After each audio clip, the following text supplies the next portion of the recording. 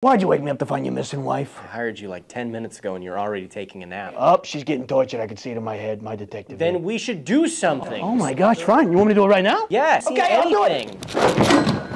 Oh my, detective, are you okay? I fell because I'm tired. That's why I fell.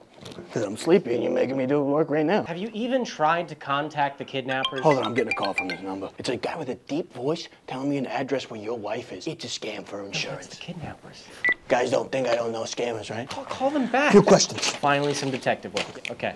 Where is she? That's your job. You're supposed to figure that out. Can I lay down while I ask you a few questions, or is that a crime? Just to ask me. Is your wife hot? She's beautiful. Beautiful to you or beautiful to everybody? Beautiful to everyone. I'm getting another call. Hold on. I paid.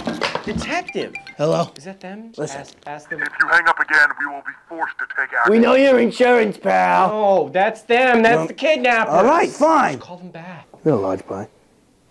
Mozzarella sticks.